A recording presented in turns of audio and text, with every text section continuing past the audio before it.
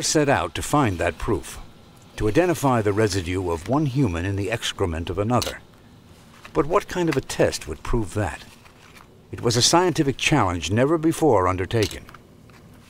So we had to find a protein that was only found in skeletal muscles of the legs or the arms, and not found in the gut. That protein was myoglobin. Human myoglobin could only show up in a person's feces one way, if he had consumed a human. Marler prepared his test with the utmost diligence. There could be no false positives for animal myoglobin or for other human proteins that might have entered the intestinal tract. Finally, after months of preparations, he was ready. Marler performed 6 sets of tests using small fragments of the coprolite, along with a series of different controls. Blue meant no human remains, but if any turned yellow, it would be irrefutable evidence of human consumption. Marler ran the tests in triplicate over several weeks, and time after time each test came back the same. Positive in the coprolite, positive for human myoglobin. We did find myoglobin, human myoglobin, in the coprolite. We feel now that it has entered the mouth and passed through the system. Consumption seems to have been proved, and cannibalism finally demonstrated beyond doubt. But questions remained. Why cannibalism, and who practiced it? Clues come from outside Chaco. Evidence points to numerous cannibal cultures throughout the Americas. Some go back 2,000 years. The practice also occurred in the South Pacific, and in New Guinea it continued well into the 20th century. From the 16th to the 18th centuries, Europeans practiced medicinal cannibalism, believing human blood and body parts cured disease. A recent find in Spain indicates human ancestors were eating each other some 1 million years ago. In the southwest of England, at Gough's Cave, an excavation from the 1980s led by anthropologist Chris Stringer revealed a pile of animal bones. But in the same trash heap were human bones. At the Natural History Museum in London, evolutionary anthropologist Peter Andrews and biopaleontologist Yolanda Fernando Yelvo began a year-long analysis of the remains, including this human shoulder blade. These scrape marks, particularly this one coming down here, cuts right across all those cut marks. So the main evidences are the similar pattern between animals and humans. If you find all the human remains mixed with the animal remains, and they have the same pattern. And of course, with the animal bones, the automatic assumption is that what they were doing was butchering the animals to eat. So what we do is compare the damage on the animal bones with the damage done on the human bones. And if they're the same, then the obvious inference is that they were butchering the human bones to eat, just the same as they were doing to the animal bones.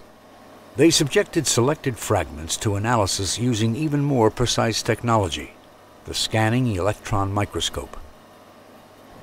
It isn't always all that easy to see cut marks on bones, and so it's quite possible that there's a lot of evidence out there with collections already made and might well be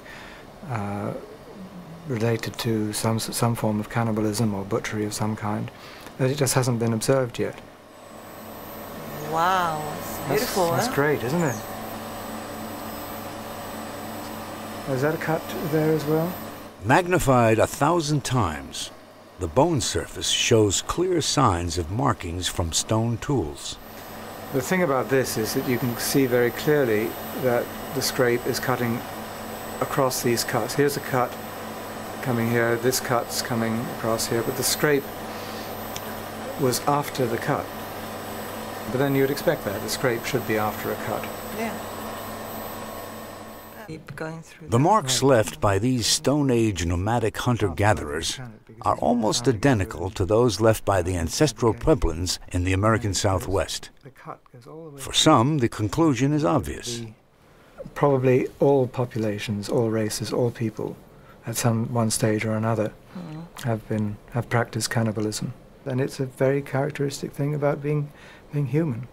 Are we prepared to accept that our ancestors were cannibals? As scientists suggest that cannibalism is a recurrent theme in human history, they are also providing theories that help explain its causes. Humans as a source of food is one of the strongest mechanisms at work here. The mix of human and animal bones points to hunger as a driving force. This is commonly known as survival cannibalism. Whether practiced by plane crash survivors or pioneers, this form of emergency cannibalism will likely never disappear. In 1846, members of the Donner Party, a wagon train of 87 destined for California, were stranded by a blizzard in the Sierra Nevadas. They were forced to endure one of the worst winters on record. Only about half lived to tell their tale of survival, and some admit to fending off starvation by practicing cannibalism.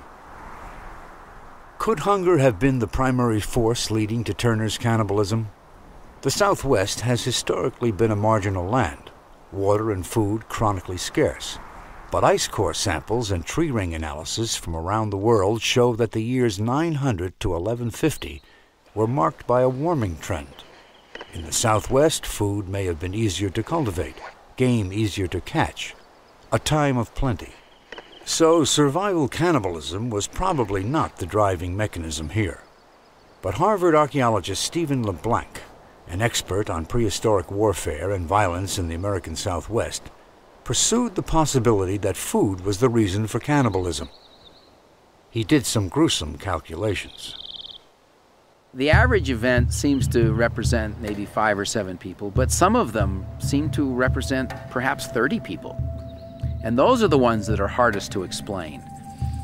That the number of people that it would have taken to have consumed 30 individuals is really staggering, maybe 200 to 400 people. You try to compute just how much meat would have been consumed in one of these events. It turns out to be hundreds of pounds of meat. So much meat, in fact, that those practicing cannibalism would have been wasting a valuable resource if they were going strictly after food. Another kind of cannibalism is related to worship and the reverence for the dead.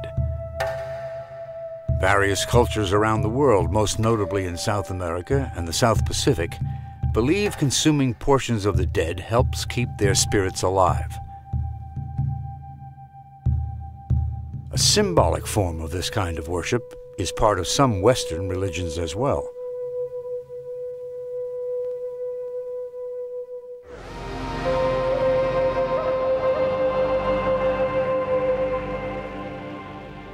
Turner's 30-year study included 15,000 skeletal remains.